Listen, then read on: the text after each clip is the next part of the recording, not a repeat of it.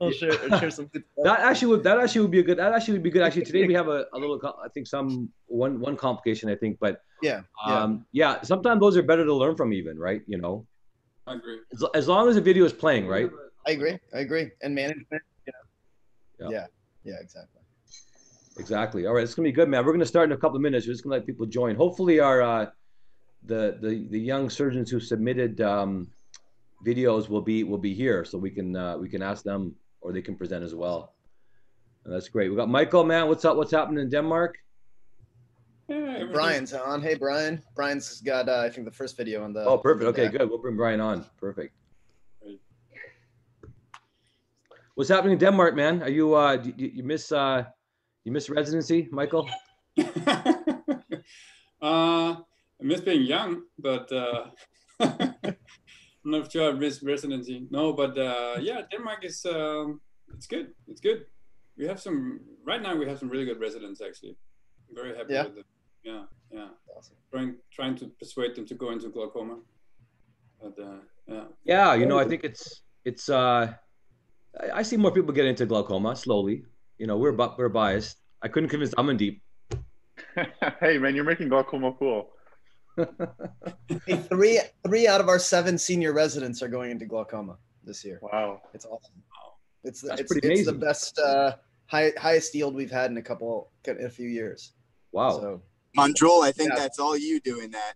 that's right, baby. We got Brian, Hey, man. How you doing? How's everybody doing? I just dropped my parents off at the airport in Sioux Falls. They've spent the past couple of weeks with us because we had a baby 6 weeks ago. Oh my gosh. Congratulations. Congrats. Congrats. Whew. Thanks a lot. It's a lot of things happening in your life, buddy. That's Yeah. right. Well, we were gonna bring your video up first. Maybe we should do it after, just 'cause I don't want you to be driving. I wouldn't want to encourage that. Although I'm pretty I was impressed. gonna I was gonna say let's give him a little break here. Exactly. We will. We'll skip your video and do it later on when you're maybe stationary. How's that? Sounds good. I'm 10 minutes away from home, so that's Oh, no perfect. problem. Thanks for joining us. And Thank you. Amandeep, what Yeah. about you, man? You've only been in practice for a couple of years, but I know you've already seen a lot of things. Just wait till you get a few more years under your belt. You'll be like, I know. I've never seen that before. Yeah, that happens. Every That day. happens all the time. Every day there's something new. It's interesting. Actually, our new residents just started in the OR September 1st, so Ike's not quite out of the woods just yet.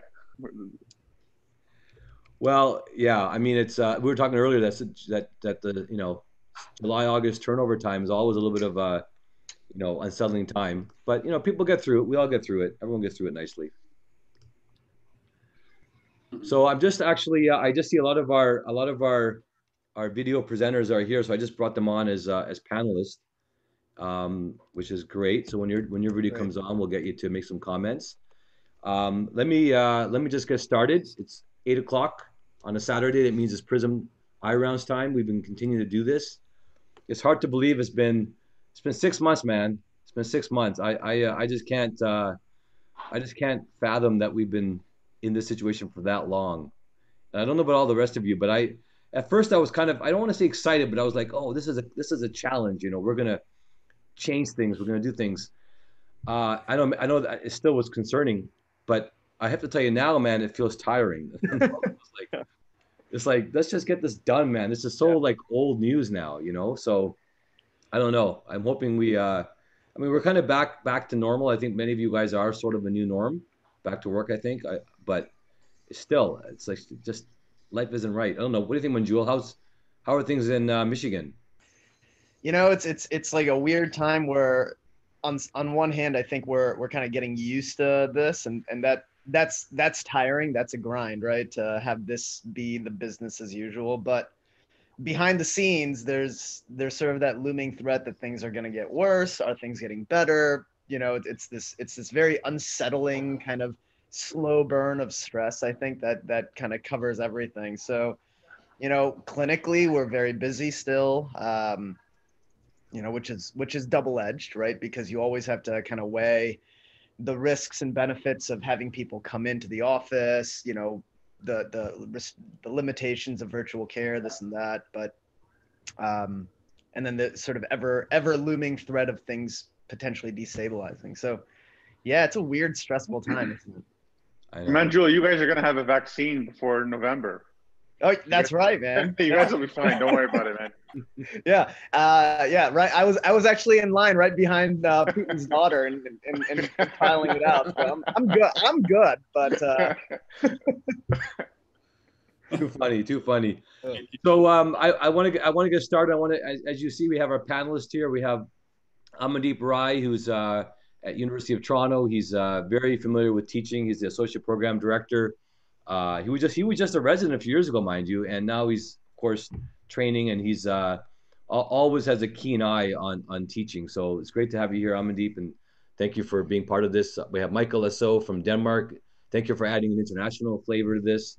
Who's got a keen interest in glaucoma and anterior segment and complex diseases, and likes to break down things into discernible components of surgery on a physics level, which I always enjoyed chatting with you, Michael, and congratulate you on your eye rounds that I participated in just recently. So thank you for being here. Thanks for And then we having have me. Manjul Shah from the University of Michigan, who is quite involved in teaching with the Glaucoma Fellowship and running that in Michigan, as well as does some resident teaching as well. So it's really great to be all of us here together.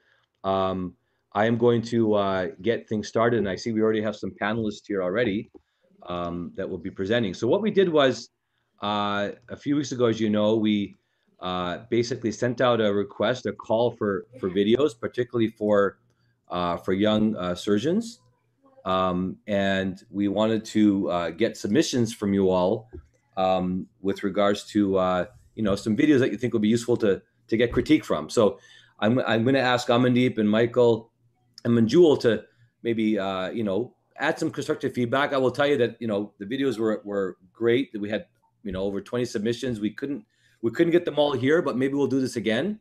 I want to thank my fellow Matthew Brink for helping to triage those videos to kind of put them in some order. And this is really meant to be sort of giving some feedback and having this all to learn together as we go through this. I'm going to maybe get our first presenter here. Let me see if actually I think we have. Let me see if we have actually a presenters here. I think Brian is currently driving, so we're gonna let him get home. But I'm gonna maybe get. I think we have Ricky online. Ricky, I think you're here, right? I saw you here, right? I'm here. Yeah, we can Great. start with that. Sure. How you doing, Ricky? Hey, how are you doing, Ike? I'm doing great. Good, good. Tell me how you're doing. Where are you these days? I'm still in Arkansas. It's been a little bit of a wild ride here, but it sounds like now I have options for multiple places to go to get some good training the rest of the year and the upcoming couple of years. And COVID has been, a wrench in my training this year. We lost 2 months of cataract surgery training back in Pittsburgh, and then one of my 2 glaucoma fellowship mentors decided to leave the practice here a month into my training. So I'm currently applying for a New Mexico medical license. I have some friends in Albuquerque, including someone who does a lot of iris suturing. You guys may know Greg Ogawa. So I may go spend some time with him later this year, and then also headed back to Indiana to learn from some old friends there. Lou Cantor and I have known each other for 10 to 12 years since I started med school. Great. Well, listen, we're going to have you lead off the cases here, and I'll let the video start to play. What you can do maybe is just maybe give some background on this video, and then we'll maybe forward to where there might be some questions. So I'll let you start off and just tell us a bit about this case. Yeah, sure. So this actually was my very first day in the OR doing cataract surgery. This is the first time an attending was brave enough to allow me to do any part of a rhexis. This was the first day that anyone let me hold a phacoemulsification probe inside a human eye in the OR. So my residency program director was very brave and let me do 4 cases this day. First one, almost start to finish. The first one, he decided he wanted to remove the final quadrant. And that was cool. The second case, I actually, removing the final quadrant, lollipopped through that piece and ended up phacoing the posterior capsule. So that case required an anterior vitrectomy. Third case went beautifully. I did the entire case from start to finish. Patient was 20/25 the next day. And then we have this case. which seemed to be going really well until we got almost to the end of the case. And this case is interesting because we actually reviewed this case for a resident surgical case conference back in Pittsburgh, and there was a good bit of disagreement about where exactly the problem with the case was and what caused the posterior capsular rupture. So, yeah, so I mean, the capsule. So I'm just going to maybe just pause you here, and maybe I'm just going to, maybe I'll bring in Amandeep, and maybe you can just comment about just, I mean, listen, this is your fourth case, so this is, you're doing great, but maybe just some constructive thoughts about just, you know, maybe the machine settings perhaps here, or maybe the position here. Anybody want to give Ricky some feedback on her fourth case here, just on the phaco part here? Because the only thing I was going to add, I noticed a fair amount of chatter. I see how the pieces are kind of chattering on the tip, and I just wonder whether it would be an opportunity to look at our settings. Too often when we do our phacos, we kind of have certain settings that are maybe our rep put in there, and maybe they're not optimized for your tip or for the given case. This might be a situation where you see that maybe followability may not be as ideal as you just saw there, and holdability even. So maybe I might want to consider adjusting my maximum vacuum here, just to allow me to hold that piece on the tip. That's one comment I just noticed with here, but it's coming along pretty well, I must say. One other comment here is, look at the side port. A lot of egress of fluid, so even your settings aren't being are not being adhered to because of that. You don't have a closed system there, so just something to pay attention to fulcrum in the wound as opposed to press on the posterior lip. Yeah, it's sort of a classic early in residency thing to kind of depress the side port incision, especially as we get a little more stressed, and that further destabilizes things. So small wound, fulcrum, but also trying to kind of lift with your two hands as opposed to depressing with the two hands. And I noticed that that incision probably is a bit large, maybe. And again, it's very common. And you know, we're giving you feedback. You probably already know this already because you've already done so many cases. But I did notice here that you did put your second instrument behind your last piece. It looks like, right? Yeah, right about there. Yeah, I was trying to be more careful on this case. That was my comment. I think you really did a really great case. I mean, great job. It's your fourth case, and I really like that you put that behind to kind of protect the capsule. And I think it's good that it was a blunt instrument. A chopper, I'd be a little bit worried doing that. I see people do that with a chopper, and I was worried that could still cause a problem. If you are using a chopper, I think it's maybe better to take it out and not have something there, or put something else that has more of a blunt surface. So far you look okay here, Ricky.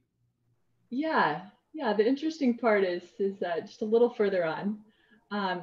So I will comment, we were using a Stellaris Elite here. It was about a week after it had arrived. My residency program director, this may have been his second day in the OR using this new machine. And so the comment about phaco settings, I don't think we had optimized the settings yet. We had a rep there with us who was helping us to do that as we were operating. But the other thing is most of our residency phaco training is on the Centurion, which I do think is probably easier to learn on and a little bit safer. So that may be part of things. Yeah, that's an excellent point. So I noticed that you were doing some polishing there. I see some vitreous strands, but I presume those are obviously I presume are still behind the posterior capsule. Yeah, I think so. And then this is where it gets interesting is, you know, you start to be able to see the IOL doesn't want to recenter. And if you look closely there's an edge of posterior capsule there that wasn't there before I put the IOL in. And my attendings tell me it's very, very rare to break the bag putting in an IOL. You know, that leading haptic looked like it was in good position going into the bag. The IOL actually wasn't quite loaded right in the cartridge. That trailing haptic was kind of twisted. So I did probably use more force than I would normally have, you know, getting that haptic straightened out and that trailing haptic straightened out and into the bag.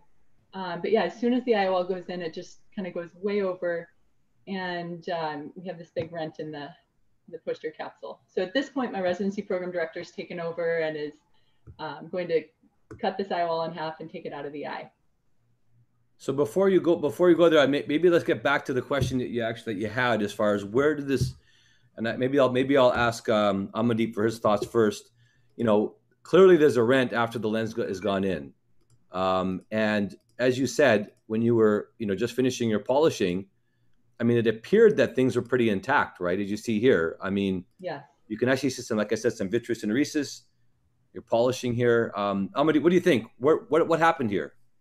Yeah, so Ricky, great case. I really enjoyed watching that. One thing I would say is, so towards the end of phaco, the bag looked pretty good. And the polishing, I'm not sure if that was the culprit or the lens going in. I can't be sure at the end of polishing if that was the issue.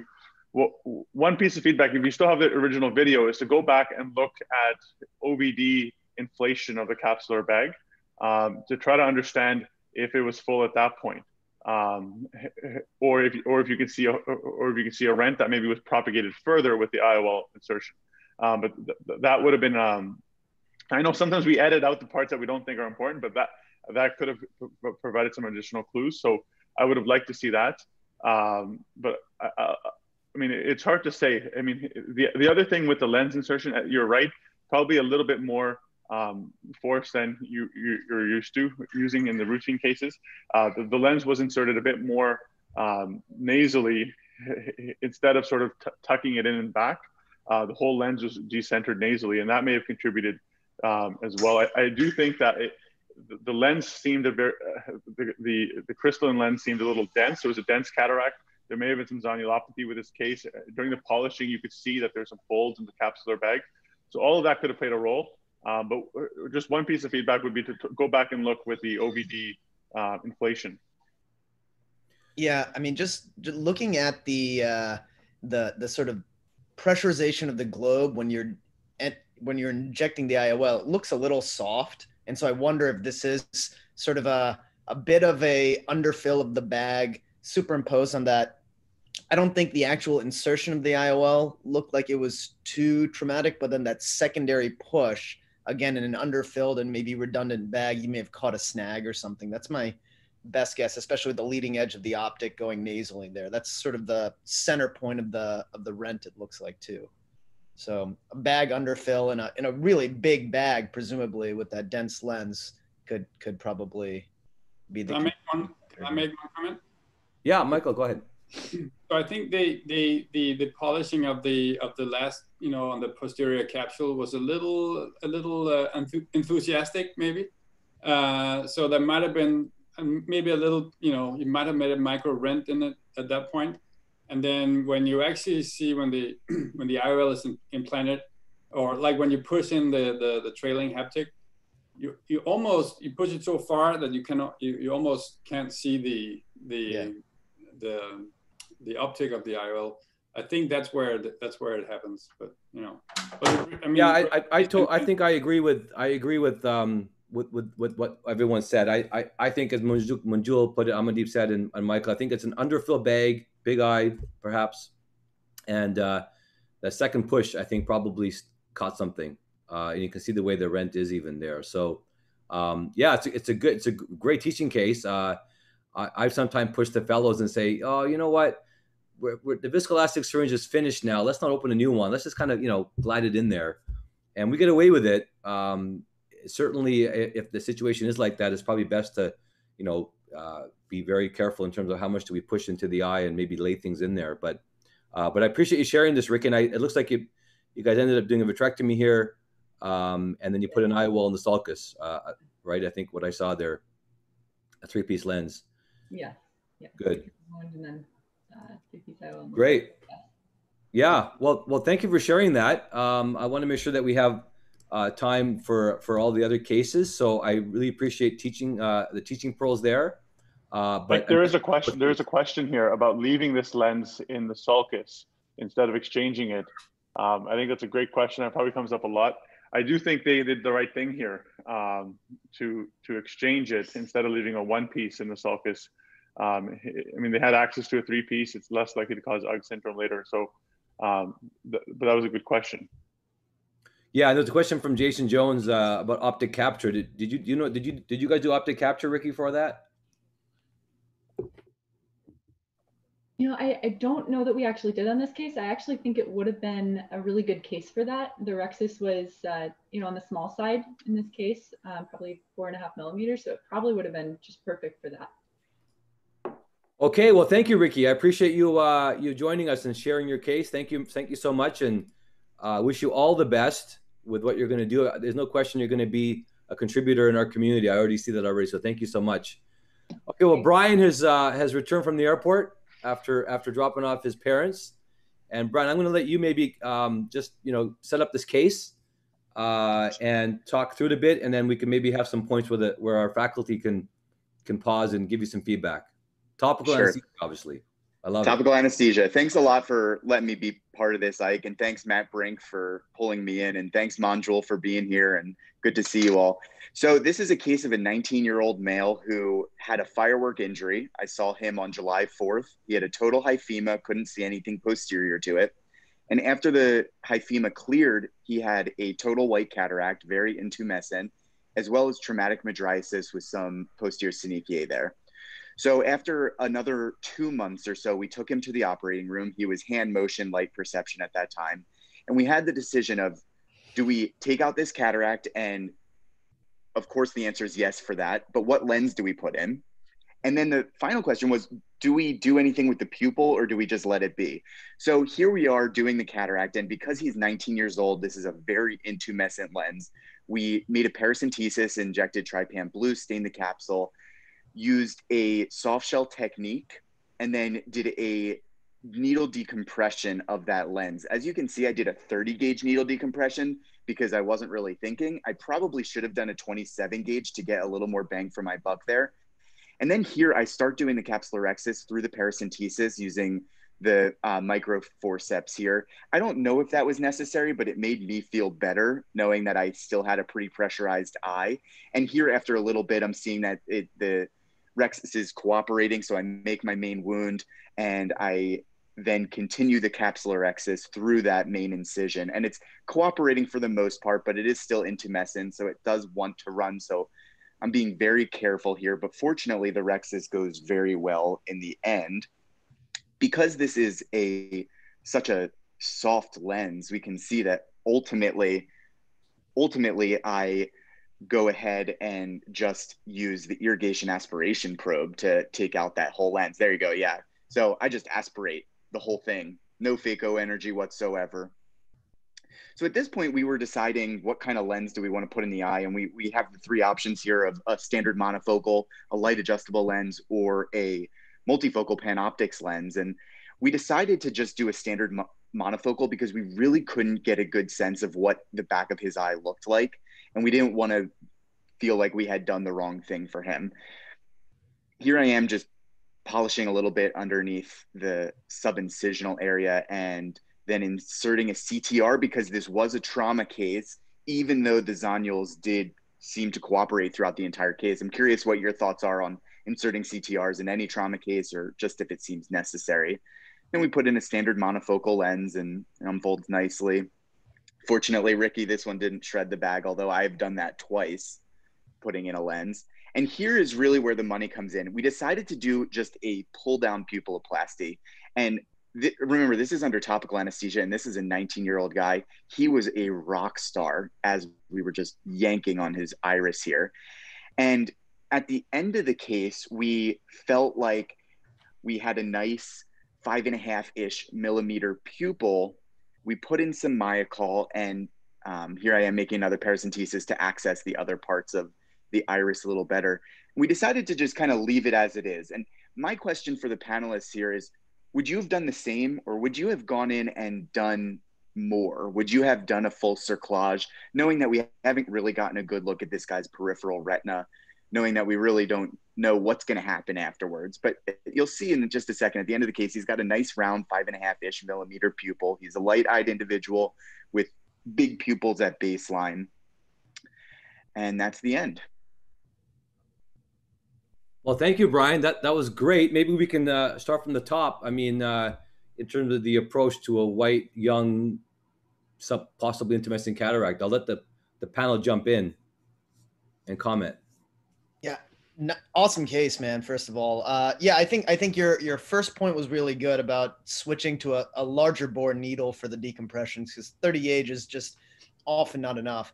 And with these intumescent cataracts, they kind of are there's kind of two families of them. There's this kind in which there's not so much frank liquefied, milky kind of cortical debris, but it's instead just, again, just hydrated as opposed to liquefied. And those are the scarier ones, because you can't necessarily aspirate anything through even a 27 or a 25 sometimes, and it still remains under tension. So, I like that you give it a shot. It kind of gives you a diagnostic test as well as having some therapeutic value, using a soft shell technique to keep the anterior capsule flat. And you made your rexus a little small. You didn't go big. Now, there's a young guy with a hypermature lens, so you have a couple competing factors that are potentially driving that rexus out. So you fought that and kept it in. That's really excellently done. Yeah, and I would add, just before I get to Michael and his comments about even maybe talking about multifocal IOLs and in these cases, or in general in unilateral cataracts, do you do them or not? But I thought, sometimes it's surprising. A 19-year-old, even 15-year-old mature patient can be quite cooperative. And I think that's something that's a good discussion to have with the patient and their family. So that's great that you handle it with that anesthesia. What do you think, Michael? What are your thoughts about a multifocal IOL here, or in general for unilateral cataract in a young patient? Well, first of all, congratulations. I think it was a really, really nice case. Can I just add one more? I think it was a nice touch when you switch. You started the rexus and you switched, and you kept your OVD in to keep the pressure. So avoiding that Argentinian flag. That was a really nice touch. I think it was I agree with you. Probably also with this white cataract, your IOL calculation. I mean, I don't know how can you measure the axial length? I'm sorry, that's my daughter wanting her mom. So how do you measure the axial length? I mean, probably you use an A scan, Correct. which makes you less sure to be right on the money with your IOL calculation. So going with the multifocal is a lot more risky. I think it was a good choice. Yeah. What about your any critique? We want to give everyone critique here. I mean, Brian did a great job, but what about some critique here? Sure. So, Brian, that was a great job. Really nice case. One feedback I do have with the needle decompression, so in addition to 27 gauge, is when I do a decompression, what I like to do is be a little bit on the opposite side of where my incision is. So you were a little bit, I know you went through the side port, you were a little close to the side port. And the reason I say that is you never know which way it's going to run, and your maneuverability is limited if it becomes subincisional. That's the part we always hate to deal with. So whether it's through the side port or through the main wound, I always like to make my needle decompression just on the other side of center. So it gives me maximum maneuverability. The other comment I have, I know you put in the CTR for the possible zonulopathy.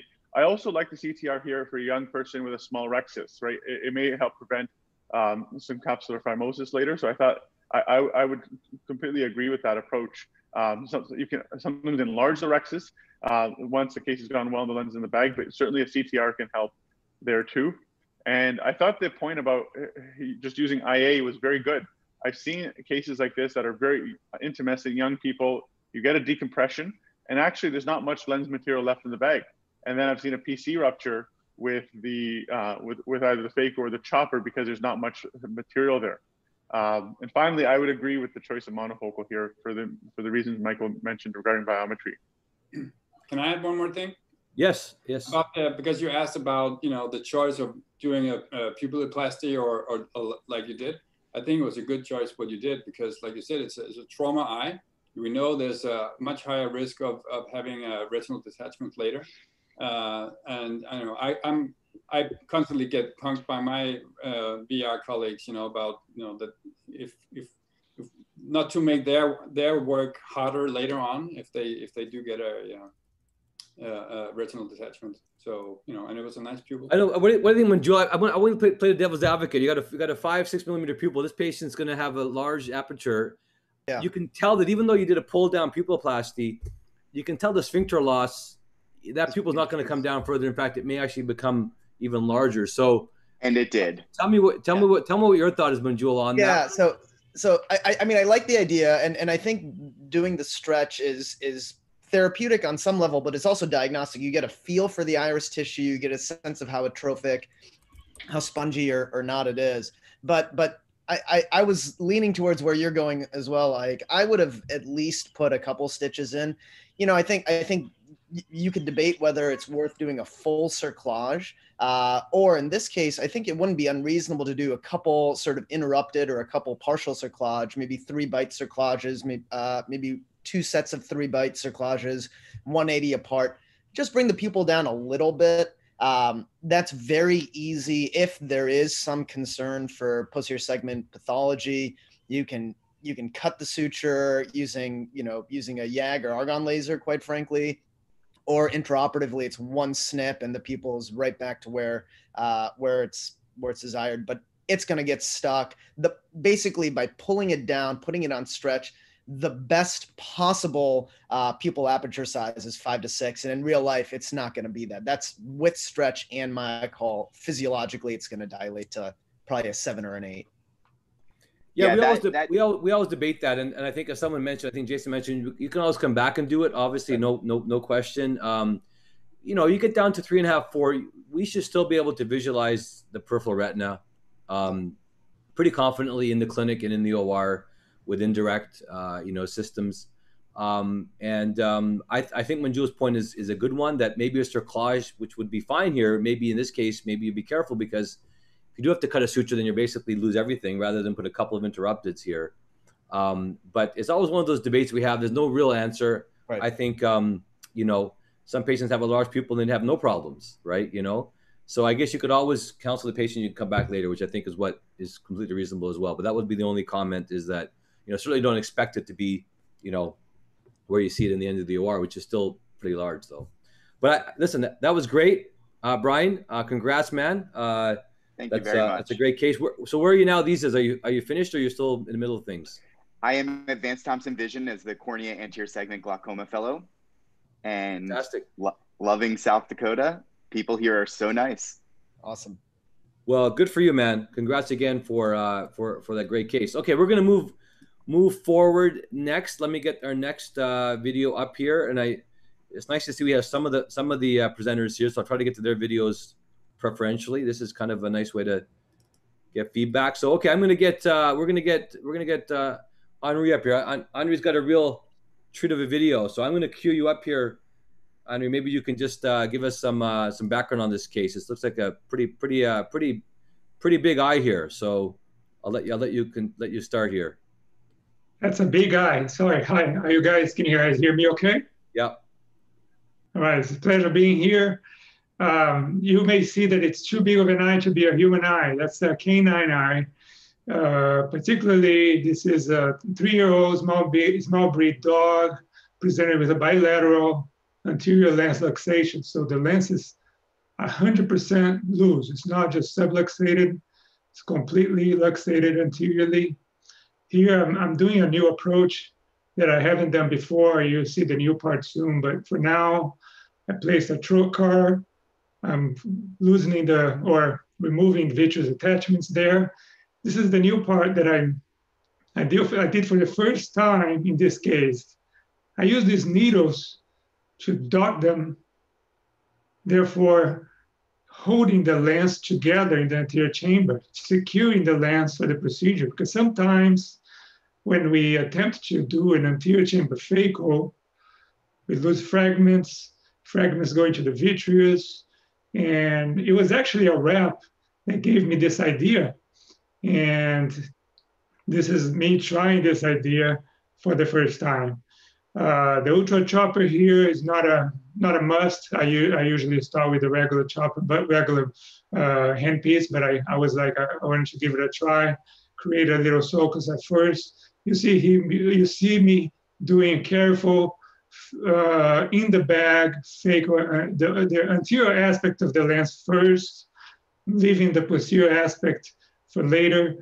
So the part underneath the needle, if you will, because right, the lens is out of the normal position for you. So these cases are hard because if you puncture the posterior capsule and vitreous comes forward, and you have a big problem with especially with an anteriorly luxated lens.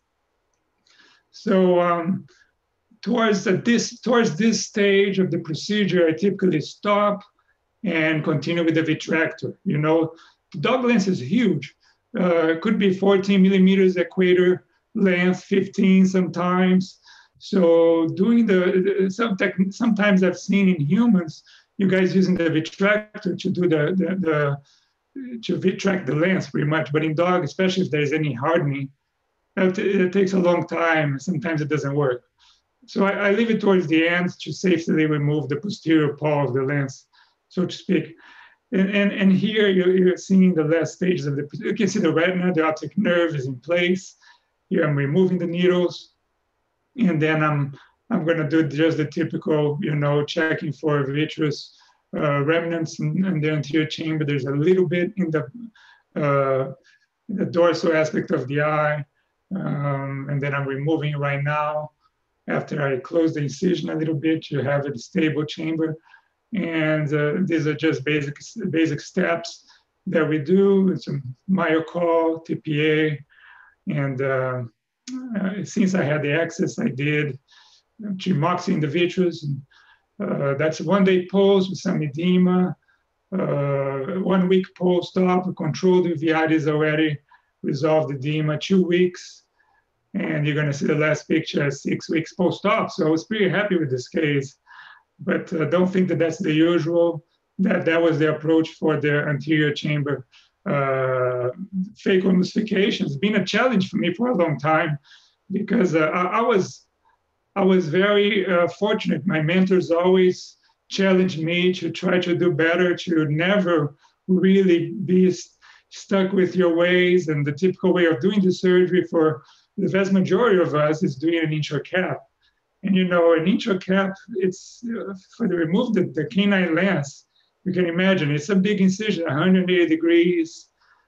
Canines are like pediatric patients. They have a lot of post-op complications. And with that big incision, this dog had, this was a very young dog, you know, 3-year-old. I wanted to maximize the chance of long-term vision. And yeah, thanks for Thank you, Andre. It's not every day we got a submission for a non-human eye, which was interesting. I wanted to see what our panelists' experience has been on handling these cases. But I mean, I think we sometimes do see sublux lenses, and I think the principles that you've described, I think, are quite reasonable. I don't know, Manjul, did you want to have any comments or? You know, I'm really fascinated by that double needle technique. I would have, you know, my intuition in watching that happen is the you know, infusion from the anterior portion is going to cause the bag to just tear out around the needle. But I don't know. I've obviously never tried this in a human eye. If the capsules are fundamentally different and a little bit more hardy in a canine cataract, or maybe this is a way to stabilize dislocated lenses, and especially when they're fully prolapsed in the AC. I've certainly had a few of those here, and my standard approach has either been just doing a regular phaco with a meiotic pupil to kind of keep the chambers separated, or doing sort of a modified small incision extracapsular technique, which again would work in a human eye with a relatively smaller lens, but you'd have to do a 14 millimeter scleral tunnel to get this out using a small incision technique, which would be tough. So yeah, that's interesting. Is the capsule fundamentally different? Is it a thick capsule in a canine eye that can withstand that? Yeah, excuse me. Yeah, the anterior capsule is dramatically thicker.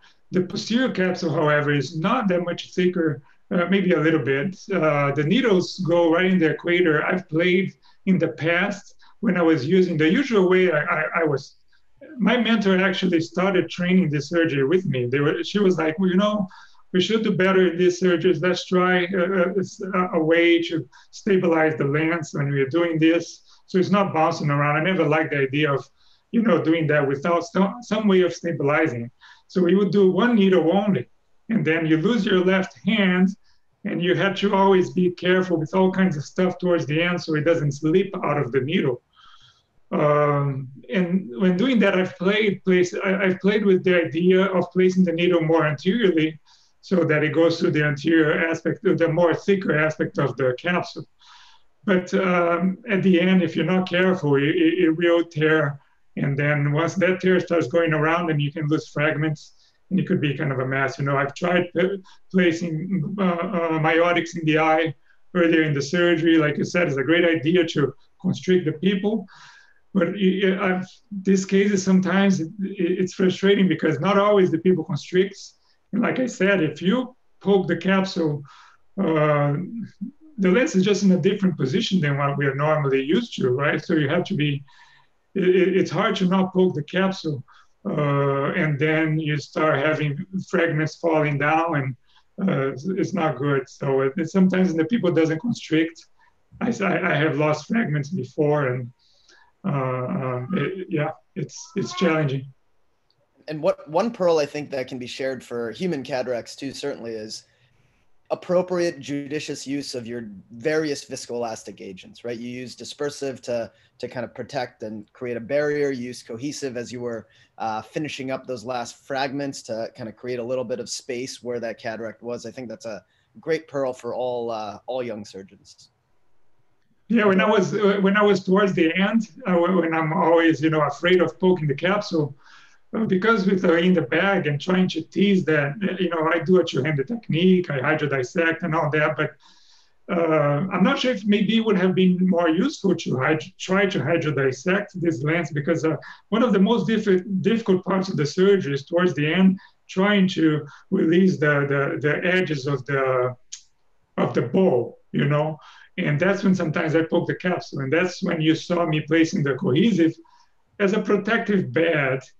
In case I poke the capsule, the fragments they don't fall right away, and then I can start with the vitrector sooner. But I know this case is challenging for you guys too. But what I've realized in convalescence, it's very rare for me to see like a 360 degrees fully luxated lens, a lens luxation surgery. It's not as common as a sublux that I see Ike doing all the time. And it looks like for a canine eye that it's almost a bit like microspherophakic, like that we see like in a human eye when it luxates forward. And those situations where you can use capsular retractors still, and even though it's an anterior chamber, you can still put the retractors on the capsule and maneuver. In fact, even when the lens is in the posterior chamber, we put hooks on, and the lens sometimes comes up onto the iris almost. Yeah. So it's amazing what sometimes we can get away with, but I think you showed a really cool approach. I don't know, Michael, do you want to add any last comments? And then I want to make sure I move on to our next presenter. My comment is just, wow. It was an interesting case. And there was one guy who asked, how's the vision? Like, how did the dog do afterwards? Do you expect the dog? This dog did great. This dog was an experiment in a way, because what I didn't mention is that it presented with bilateral anterior lens luxations. We deal with this problem in dogs often. And he progressed until both lenses were completely loose. Both lenses were in the anterior chamber. And thankfully it wasn't in like a glaucoma attack like most of them are. And I did a typical intracap in one eye. And if you like, one day I can, for the sake of time, I didn't add that, but I can show you another day or another time. But the other eye had the intracap, this eye had this approach, and this eye healed significantly faster than the other eye. He did great, even though he was aphakic. I have a video of him tracking objects really well and nearby, far away. He was probably more farsighted. But for his owners, he was happy, he was visual, he did great. Andre, just for everybody's sake, I know we talked about it before. What are the typical lens powers you put in a canine eye, a dog? They are 41 diopters. So they're quite high power. So this dog's wearing contact lenses then, right? Well, he could. Sometimes if the dog has a, if it's like a guide dog, or if it has any specific function that requires his vision to be more fine-tuned, then there is a possibility of doing that. Or I would have sutured the lens. There are we also suture lenses in lens lux cases and sometimes, and there could have been a possibility as well. We would have to have a special one in hand. I didn't, and I was doing this experiment with the healing with the incision size. Just one quick question, Andre. I want to move quickly, but there was a question about how do you do IOL calculations? How do you measure the biometry? In dogs, we don't. In dogs, we don't because they don't see very, very fine details like we do. They have a visual streak instead of a fovea. And based on studies with a large number of dogs in the past, most of them are within like 0.75 to 1 degree emmetropia with this, even less after placing a 41 diopter lens. Okay. So, Andre, thanks so much, man. It's incredible what you do. Oh, my pleasure. Thanks for having me. I appreciate it. I see. I met Henri at some of our eye meetings, and really such a keen surgeon and an innovator and teacher. So congratulations, man. Okay, we're gonna go down south to Australia. I don't think Luke is here, but I want to play his video because I think it's a really good instructive video on pupiloplasty. And this is basically a young woman who had an atonic pupil after penetrating keratoplasty. And essentially the cataract is done. The cataract was pretty straightforward, but what we're going to get into basically is just managing the pupil. And I'm happy to have any of our panelists just comment about things that constructive feedback. I think it's great that this is attempted because this pupil is pretty large. But happy to hear some comments. First of all, I think if I can make a comment here, that I think a microforcep, and this looks like it's probably a vitreoretinal forcep, is really helpful and essential in managing these pupils. We saw Brian's case where he used it to do a bit of a pullout. And, I see also here that the needle choice is probably not ideal. I don't know what you think. Maybe I'll get, our panelists to ask. This looks like a straight STC6 needle. Yeah. Any comments on doing a pupiloplasty with that needle versus a curved, more of a CIF4 needle or a CTC6 needle? So it's certainly been described to use it this way. I find this needle to be really, it's just so long that it's tough to kind of navigate. But I like the bend in the needle that really kind of helps. I saw Ike do this when I was a fellow when we were doing an iridodialysis repair in a young man. So kind of bending the needle, you remember that case, helps you kind of get around the lids and the sort of extraocular anatomy and makes the needle work for you. But I like the CIF4 for iris work. Typically, it's just a little easier to navigate. The curve, the length makes it a lot easier. Yeah, and I mean, I see that Luke bent it a little bit, but that's not enough, and it's hard to go from the incision all the way down to the iris and come back up again without traction, and that's always a concern with traction. I see that there's been 4 paracentesis made, and I love the fact that more incisions are made. I find people often don't make enough incisions, and it's hard then to pass the needle in the right trajectory. So I think having more paracentesis is great.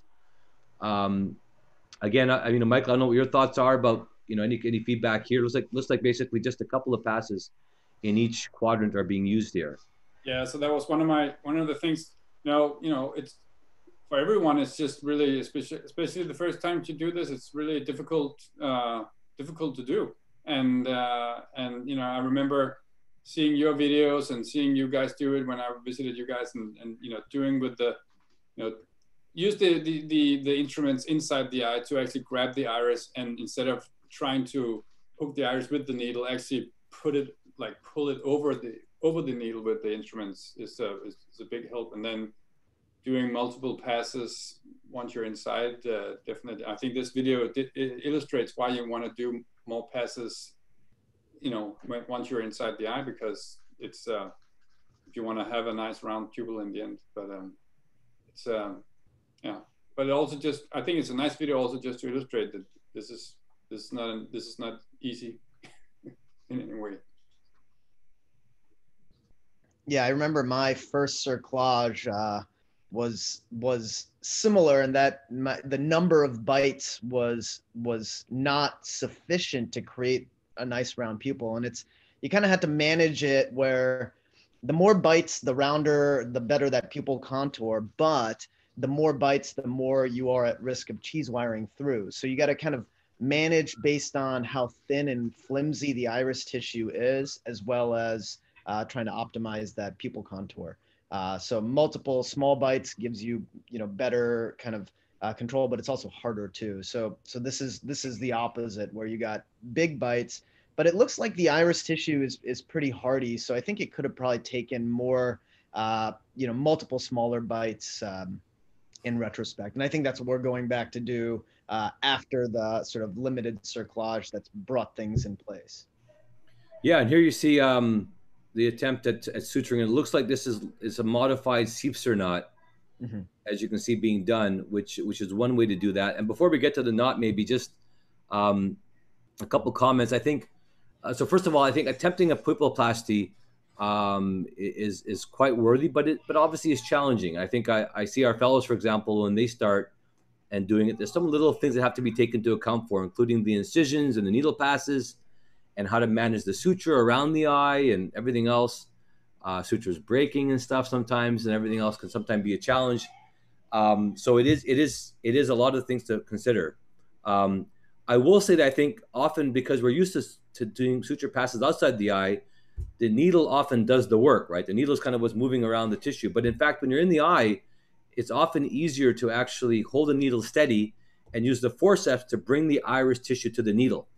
And just that one concept alone can sometimes make it easier, because it's very hard to pass that long needle up and down through the pupil iris tissue. So I think that a couple extra bites may have been useful to do that. As you can see, the pupil's coming down, but you can see the gaps that are present. And I think that's one tip. But the surgeon's doing a great job to really keep it organized, as I like to see that. They're using a knot here. I don't know if anyone wants to make any comment on the choice of how to tie sutures. It looks like there's a couple extra passes being made here, as Manjul said. Any thoughts about when you're doing your first suture tying? What suture knot technique would you recommend? I think that the easiest one to integrate starting off is sort of that, the proverbial McAhmed version, that sort of Ahmed modified McCannell, in which most of the work is actually being done outside the eye. So it's very, very much like any old suture tying. And then the only difference is you're using a microforceps to bring the knot in. So it's a very easy transition to anyone who's done any external suturing. Depending on the ergonomics, you can do other techniques, intraocular tying or sliding knot type techniques, but sliding knots can get a little funny. You can, especially when you're sort of tired from doing all of this work, remembering which loop is which and blah, blah, blah. You can go kind of crazy there. So I like the Siepser knot, or the single pass fourth row modification. But starting off, I like the McAhmed. Just bring both ends out, do your external tying, bring the knot one end in with a microforceps, and it's just very straightforward.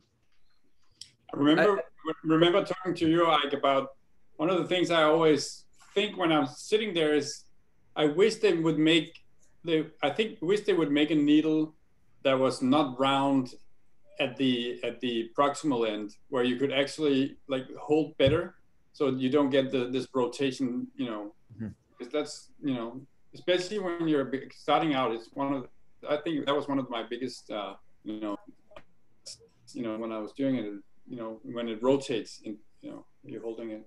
It's really true. I mean, and that's something that you don't realize until you're actually in the middle of the case, when you're basically trying to control that needle. Right. And that needle is like rotating around and torquing and then causing tension on the iris, and that's something that is universally a challenge. Yeah. Any thoughts, Manjul, about what you do to kind of address that? You know, I mean, I think setting yourself up first and foremost, right? Letting your hands be where, you know, stabilizing forces, getting a good grab of the needle, you know, even if you're outside the eye first. And if you don't like the direct, often what happens is, again, yeah, the roundness allows things to move. If you got a good grip on the needle, it's not going to move. But what happens is, as you said, like we're focusing on the tip of the needle and our micro instrument, and inevitably what happens is we sometimes loosen our grip on the needle driver a little bit, or change our hand orientation. So if you kind of perceive that happening, and it feels passive, it feels like something is doing it to you, but you are indeed letting go of the needle. Just let go of everything and regroup. You know, the iris is not gonna, the needle is not under a lot of tension when it's engaged with iris tissue. Just let go, and then re-engage with the needle driver outside the eye in a very controlled manner, and then get back to work. That's my main tip. That's great. But I'm gonna ask Amadip a question, and I'm gonna first make a comment. So I'm gonna ask you about, you know, you're about to embark on a pupiloplasty, and what goes through your mind, having you know the considerations in terms of doing something relatively newer. But a question about a comment just again about what we were just discussing here. I think that, you know, with the needle driver, depending on what you have, I mean, grab enough of that needle with that needle driver, you know. And usually we say, you know, use the tips of your needle, but this time you got to grab a good amount of that needle with your needle driver, and be prepared to hold the needle driver in an unconventional way. In fact, be prepared to hold the microforceps in an unconventional way. And often I like to work through my subincisional temporal incision, because we don't realize as well. The other thing we don't realize, I'm sure that you agree, Michael and Manjul and Amadip, we don't realize sometimes what the brow and the speculum gets in the way of our needles and our hand passes, even with a chopper, for example, sometimes. So take into consideration all that. I think it wouldn't have been a problem to not do a cerclage here. I think Manjul mentioned this for last case, and just do a couple of interrupteds, you know, take a couple of bites and do them together. It may take a bit longer, but in fact, maybe more controlled. And I like to do this little, what I call a partial cerclage. You're taking 2 bites, well, go and just take a 3rd bite in the middle. If you've got 2 points you're going to bring together on the iris, just take a 3rd bite in the middle, and that creates a more round pupil. And if you do one on nasal, one on temporal, then you can basically get a nice round pupil. So those are all approaches. I have to say, I think pupiloplasty can be pretty intimidating, but can be quite rewarding, but does require a lot of the little mini steps in terms of, you know, ergonomics and fulcrum. So that's what I would say. Amadi, what do you think? Is it intimidating for folks learning this? How would you say you would look at this in terms of, would you consider doing a pupiloplasty? Great question. I mean, so I haven't, and frankly, I would say that the video was excellent. I think the feedback was great, but I will say, job well done. This is a very difficult procedure, and or can be a very difficult procedure, and I think there's art and science to this. So really well done. And I'm sure the surgeon will incorporate the feedback. I think one of the challenges for someone who doesn't do these cases, starting to do these cases, is volume. So it can be tough for surgeons who don't do a lot of these to get comfortable doing this procedure. But that's why it's nice to take a video and dissect it and share it and get feedback. So one case actually gives you much more experience than just the intraoperative pearls. Absolutely, Amadip, for sure. It's I think that's exactly the kind of approach. And I would also add that for those interested, I think using some artificial eyes, like stimuli or bionicle eyes, I think are really useful. And our fellows this year started doing that, partly because of the pandemic, really. And I think it's something that we're going to use now in every case. Okay, great. I'm gonna move forward here. I think we have we're gonna switch it up a bit and talk a bit about glaucoma. We have Dr. Paulino, who's here, I think. Victor, are you here? There you are. Victor, tell us a bit about who you are and where you live and your story for a minute. But while I load up your video, tell us about yourself. Okay, I'm Rem. I'm Victor from the Philippines. I'm now a glaucoma fellow at the St. Luke's Medical Center here in the Philippines. So This is actually my first case in my fellow doing while I'm doing my fellowship. This is a one-eyed VKH patient with a secondary angle closure glaucoma. That's a And great case to start off for your first case as a fellow. That's yeah, it's a amazing. baptism of fire according to my consultants. So Sounds like so me. aside from that, the patient had already a previous phacotrabeculectomy which failed, an AMED implantation which also failed, and a barbell implant GDD device that was initially working. The problem is the cornea decompensated, so the cornea service decided to do a full thickness penetrating keratoplasty. But the problem is the tube was positioned in the anterior chamber, so at that time the cornea service decided to cut or shorten the GDD tube, and then the problem was the tube retracted almost to the angles, and then because the patient has a uveitis, there was a rapidly progressing inflammatory membrane in the anterior chamber that subsequently occluded the tube. So when the patient presented to us, there was complete tube occlusion, and we cannot even see the tip of the tube. Patient was in high 40s with three anti-glaucoma medications. So we were in a dilemma at that time between doing another trabeculectomy, but the problem is the failure rate for those for uveitic patients, especially for young individual, is very high. And then the second option would be placing a new device. But however, we want to make sure first that the GDD device that were implanted before were no longer working. So we decided to explant the tube. And then when we tried to inject a dye, there was patency in the tube. So then we decided to just put an extension tube. The problem is there's no available extension tube in the Philippines. So we were thinking of a possible alternative for the tube, and we thought of using a gauge 26 IV catheter, the angio catheter that we use for IV fluid. So the portion that is plastic, we would use the distal we used that tube and connected it in the existing GDD tube, and then we implanted it in the 4 millimeters from the limbus in the posterior chamber, just under the iris, to eliminate the chances of the inflammatory membrane occluding it. And then, fortunately, after the operation, the IOP was controlled to 10 to 12 with no anti-glaucoma medication, and patient is stable until now, 14 months after the operation. That's great. That's really a very nice video, and demonstrating what you can do with well, you don't necessarily have everything available, even, right? Using a 26 gauge angiocath. Very clever, and certainly very useful, and not requiring a whole new surgery. Any thoughts from our panel here on these kind of difficult cases and tube issues? You know, we had a similar case. Literally, one of our excellent fellows led off on this just 2 weeks ago.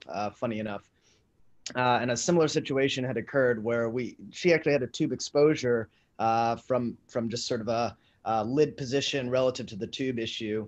But when we explored that, the exposed tube was so calcified that it fractured when we were trying to reimplant it and flush it.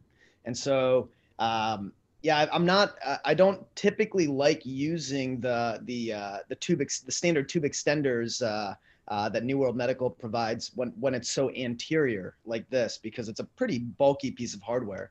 So what we ended up using in another sort of way is we used a piece of 22 gauge angiocath as a kind of a connector. And then we used Crawford tubing that from the oculoplastics set. And Crawford tubing is very similar in size to just standard tubing, but it's silicone and a little softer.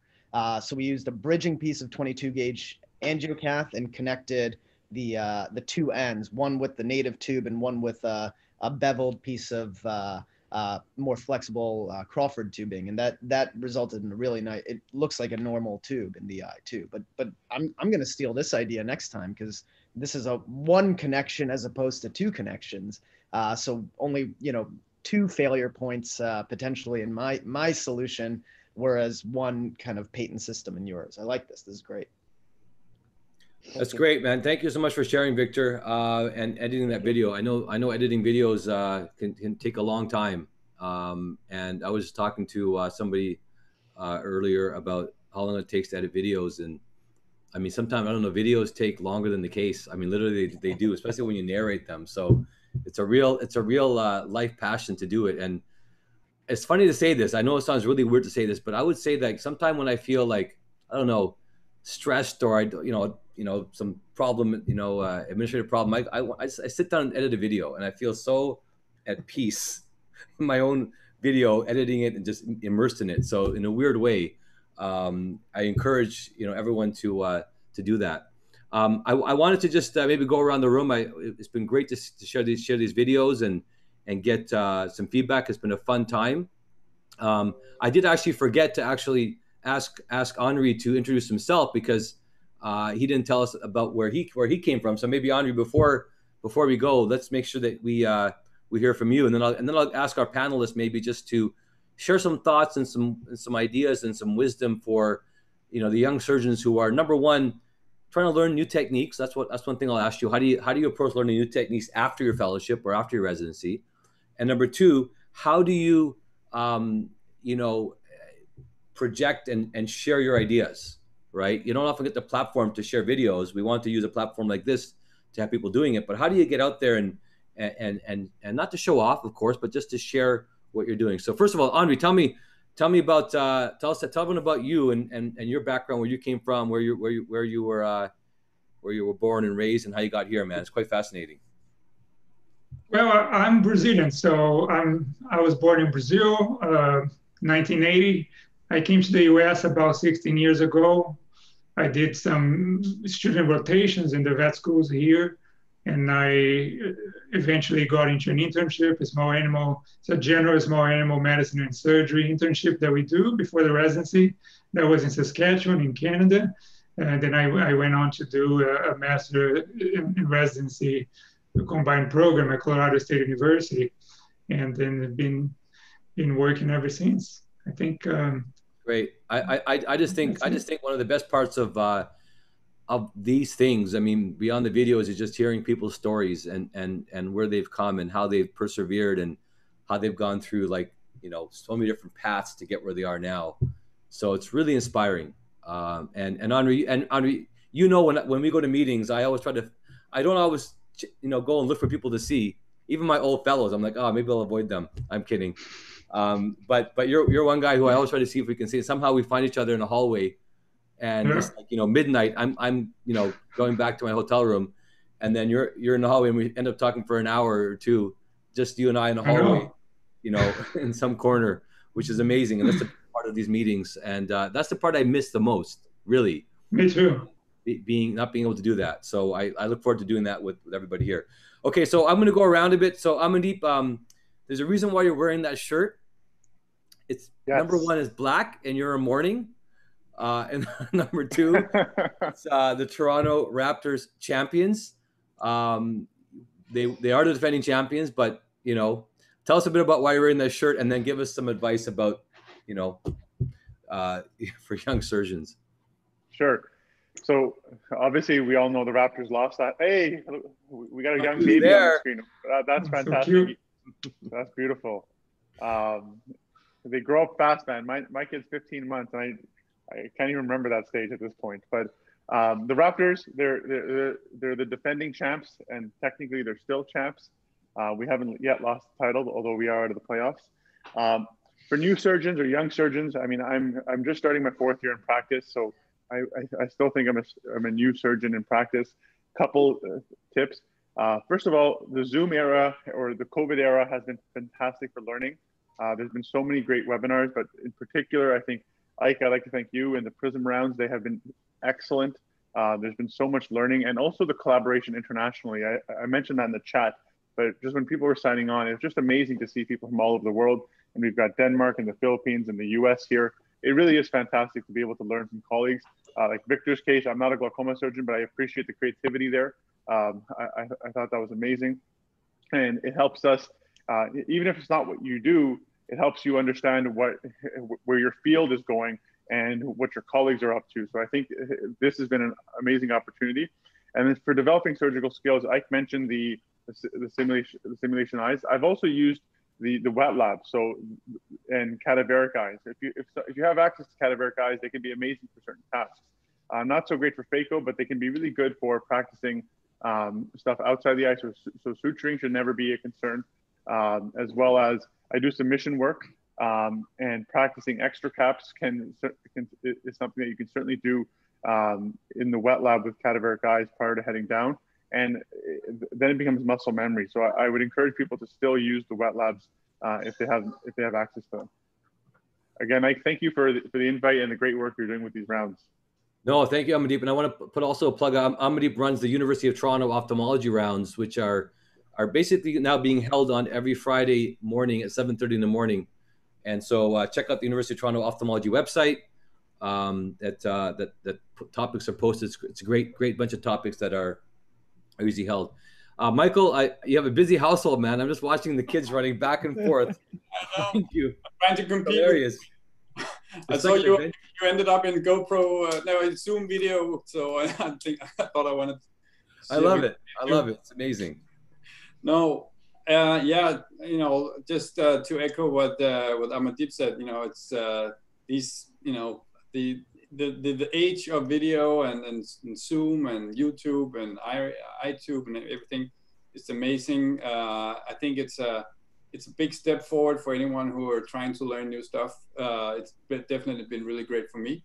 I think Amandeep also said earlier, about, I remember when I visited you guys at Prism, the opportunity to have volume when you start doing more difficult stuff. I was really envious because, you do, like, if you want to do a pupils class, you do one, and then if it's a half a year or a year later before you actually get your hands on your next case, it's just back to square one. So it's just the opportunity to go somewhere where you can actually do more cases at a more frequent. I think it's important. Yeah. So, but again, thanks to Ike, and thank you for having me here, and thanks for starting this, because it's been amazing. I hope you'll continue. Well, thank you, Michael, and check out Michael's rounds. I mean, I know they're in Danish. If you speak Danish, it's perfect. I rounds, the little I. And again, I mean, the initiative you take to visit and to learn, it's amazing. I mean, and the learning never stops. Even if you're a few years out from residency, it's so enriching to do that. I think that's great. Manjul, I don't know, you always have loved the year with your fellowship year, amazing, and so proud of where you are now at University of Michigan, leading so much and teaching so much. And as I listen to you, man, I just love the way you break things down, man. You can break things down so beautifully, and in a way that we can understand, and in a logical and a scientific way, man. So I just love to hear your the way you describe things. Anything you can add here? I mean, you're immersed around training and trainees. Yeah. So thank you again, Ike, and that the ability to break things down analytically comes from, first and foremost, great fundamentals. So I can't thank you enough for that year and beyond in terms of ongoing teaching, mentorship, and leadership. And this is just one platform among many that you've kind of helped me expand my skill set. So again, kudos to you and all of the awesome panelists and young surgeons that you're able to bring together around you from all over the world. So fantastic. I think a lot of this comes from mindset is key, right? So you're looking at a patient. It's easy to focus on the obvious problem number one. Oh, this patient has trauma. They have a high pressure. We need to put a tube in, call it good. take a step back, think about it from the patient's perspective. What are the things that are bothering the patient now? What do you think will be bothering the patient? What are things that we're going to have to deal with in a week, a month, a year, 5 years? And how much of that can we mitigate today? Having that broad perspective enables us to think about what kind of tools we can use today to impact this patient's life forever. I tell patients, look, we may have to do multiple surgeries on you, multiple interventions, but sure would be nice for us to have a plan. Whether we can realize the whole plan today or over a staged approach is sort of variable, but having sort of an idea behind it. See, we got young ophthalmologists ready to go from South Dakota to Denmark, ready to take the next level, so we can retire, Ike. So sort of thinking broadly enables us to start looking for the tools to make these interventions. So we have a patient with a traumatic cataract and high pressure and an atonic pupil. Well, okay, let's think now about how I can address all of these various issues, either in a synergistic way or in a staged way. That's sort of the approach that I've been trying to instill in my fellows. So, we can tackle multiple things simultaneously, use new tools, and that encourages us to develop new skills. So that's the impetus to do it. And then when we start doing that, we start to see that the volume is indeed out there. Then when we will have more pupil repair cases, we will have more complex cataracts, we will have kind of complex eyes with multiple layers of pathology, and then you start to kind of build that volume. And practice is key, right? So there are certain steps that you can sort of simulate just with standard techniques, so just being mindful of hand position, eye position, etc. Doing good work outside the eye enables you to do good work inside the eye. So being able to integrate all of that, I think, is key. But being able to break it down and think sort of meta is something that I picked up from fellowship, and I've tried to live on going forward. Yeah, really well said, Manjul. Thank you so much. And I like this as a very family oriented program here, as you can see, with all the kids running around, which is so fun and so nice to see. And I want to thank again everybody here who've spent their morning, and thank you panelists for doing that. Brian, congrats, buddy. Good luck to you with everything you're doing, and we look forward to more from you as well. Ricky, with your career and where it's going, you'll be doing great stuff. Henri, thank you again as well. As I said, really a leader in eye surgery and obviously particularly in vet and canine surgery. So thank you so much. And Victor, man, all the way from the Philippines, you're representing quite well. So congratulations. It's a great way to start your fellowship, doing those difficult cases. And so really great to see you there. So we'll sign off here. We'll continue our Prism rounds. We're looking at maybe moving some times around as well. So stay tuned on email and social media, and enjoy the rest of the weekend. Really looking forward to what looks like is probably going to end up being sometime in 2021 when we have our first meeting or meetings that we can travel to. It's looking like it's probably going to be mid or sometime, in sort of the middle of 2021, which is a long ways away as I sigh, In the meantime, we have these methods, and I'm still looking on different ways to kind of enrich our learning. By the way, just before we go, I do see some last minute questions here, and I want to make sure we get any recommendation on iris forceps, MSTs, crushed iris tissue. So now there are many different MST forceps. So that's the first thing to keep in mind. And you're right, if you're using the grasper, which has like a large platform with serrations on it, that can crush tissue. I find that I typically like to, which I'm interested other people say, using a very small forceps, like for example, 27 gauge, 25 gauge, is almost too small to get into the incision. It may actually cheese wire tissue. So I end up basically using like a 23 gauge type of forceps. MST does have one of the ones I've designed, which doesn't crush tissue. It's got just a very small tip to it. Asico has one as well, and those are some of the ones that I typically use. Maybe what I'll do is we'll post some of the different ways that we look at it. In general, even if you do crush tissue, as long as you're not creating holes in it, you're probably still going to be okay. So most people just, you know, whatever they can get their hands on, they'll do. But I don't know if Manjul or others, Michael or do you want to make any comments about specific type of forceps that they use?